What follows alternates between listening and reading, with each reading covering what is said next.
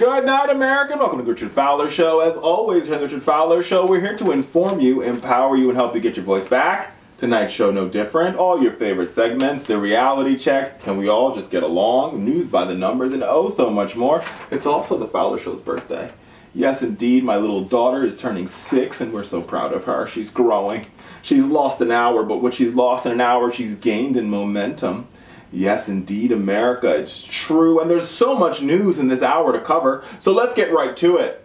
Former White House Chief Strategist Steve Bannon is out at the far-right Breitbart News. This news comes shortly after Bannon's feud with President Trump last week based off the damning quotes he provided to Michael Wolff's new book, Fire and Fury.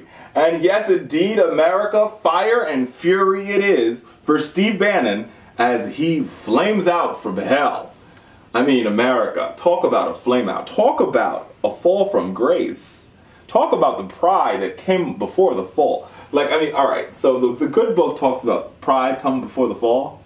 I mean, Steve Bannon's pride before the fall, I would argue, would be this Roy Moore thing. Remember, he went out, he gave that big speech in Alabama about how Roy Moore was the guy. That was the pride. And now this is the fall. This is like the Bible in true and real living color. Okay? But let's get to it. So what Republicans are going to try to do here, right? Before I get to that, let's talk about the facts. Because this is such a juicy, it's a tantalizing story. So let's talk about the facts. So, Michael Wolff is a famous USA Today columnist, right? He was given basically walk-in access to the White House for the first 5 months of the Trump presidency. And we learned this from Gorka, who used to be also a Trump advisor, from a statement that he made sort of condemning Wolff. But in the statement condemning Wolff, he talked about how Wolff would hang out. He talked about how Wolff hung out, in Reince Priebus's office. And basically all the senior staff was sort of forced to meet with this guy.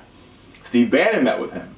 And Steve Bannon gave quite some racy quotes, including calling Ivanka, I'm paraphrasing, calling Ivanka sort of stupid, calling what Don Jr. did with the president, what Don Jr. did in that Trump White House meeting, in the Russia Trump campaign meeting, treasonous, on and on and on and on and on.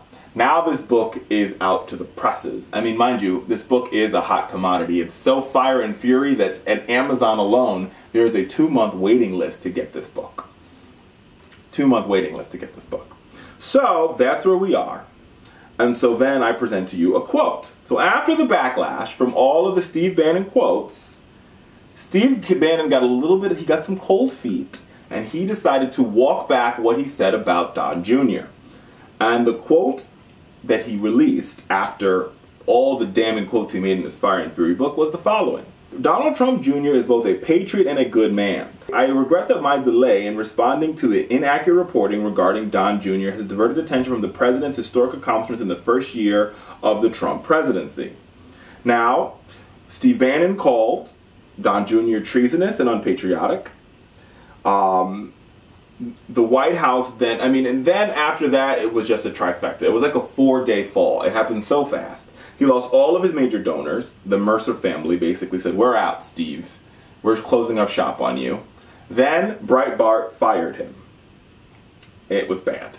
And then what the White House tried to do, which was sort of cute, was they tried to divorce themselves from Steve Bannon, like he never existed in their world. Like, oh no, we don't know Steve Bannon. We don't know him. He never worked here. And that is, for me, the tantalizing part. Because they must feel as though, beyond the 33% of Americans that if Trump told them to jump in a fire, they would jump in the fire. But the rest of us, the 66% of Americans, the 66, repeating, who are like, no, no, no, we have common sense. We all know who Steve Bannon is and how pivotal he was in the Trump White House. Let's think about some of Steve Bannon's greatest hits. I wrote them down for you. So first we have the Muslim travel ban. Was a Steve Bannon greatest hit, where he decided, let's get all the countries where Muslims live and let's just ban them from coming to the United States. Steve Bannon greatest hit number 1.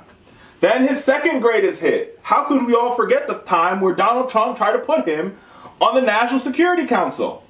even though he has no national security experience. So they took off the guy who runs the Joint Chiefs of Staff, right? They took him off. And in exchange for him, they put Steve Bannon on. Then, let's not forget the fact that Donald Trump is even in the White House has everything to do with Steve Bannon. Then, you have Charlottesville. I'm not blaming Steve Bannon for Charlottesville, but I am blaming him for the statement. Remember there's violence on many sides? Oh yeah, a Steve Bannon original. Oh, and then let's not forget our good friend Roy Moore. The good old racist, xenophobic, homophobic, misogynistic pedophile who ran for Senate from the state of Alabama, who had 100% backing from our good friend Steve Bannon. So much so that even the president endorsed Roy Moore because of Steve Bannon. America, Steve Bannon's greatest hits. And the hits keep coming because what will now happen to Steve Bannon now that he's lost Breitbart? Now that he's lost the president's ear? Now that he went from being the great Steve Bannon, such a great man, to being sloppy Steve? What will happen to him, America? To be frank with you, I don't think Steve Bannon's going anywhere. I think Steve Bannon will stick around and continue causing havoc in the Republican Party. Because here's the thing, he talks to a group of people that want to continue listening to Steve Bannon. Remember, Roy Moore still won the Alabama Senate race. I mean, he still lost, but he lost by 40. He still won 48% of the vote. And so Steve Bannon's not quite done yet. So while Republicans want to write him off and they want to write his death certificate, us here at the Fowler Show, we believe in the Steve Bannon reincarnation. And let me tell you, it's coming sooner than you think. There's a midterm election just around the corner. And with all these Republican retirements happening in the United States House and the U.S. Senate, Steve Bannon will be busy toiling his web of wonders for us all to see, and causing the Republican Party a headache so large and so painful that not even a Title III will be able to cure the pain. Here's the thing about Donald Trump. Donald Trump is the gift that keeps on giving. Because now that he's created Steve Bannon and given Steve Bannon such a big platform, not even Donald Trump will be able to get rid of this tattoo on the biker's ass. And this time, America, the tattoo's on Donald Trump's ass. And he won't be able to get rid of it. And it's big. It's a big tattoo, and it just says Steve Bannon. And it's not going anywhere. I mean, it's funny. But it's true. I mean, I gotta tell you, I just love it when they try to act like he never worked for them. And this is a trend with this White House. Remember Mike Flynn? When they fired Mike Flynn, they're like, oh, he never worked here. We don't know him. And you're like, what do you mean you didn't know him? He was your national security advisor. He introduced you at rallies. There's tapes of him introducing you at rallies. Like, oh no, we don't know him. Remember Mike Papadopoulos? Or excuse me, whatever, his George Papadopoulos. They're like, oh, we don't know him. He was just a campaign volunteer. But then there's pictures of him in meetings with the Attorney General and the President. They're like, oh no, we didn't know him.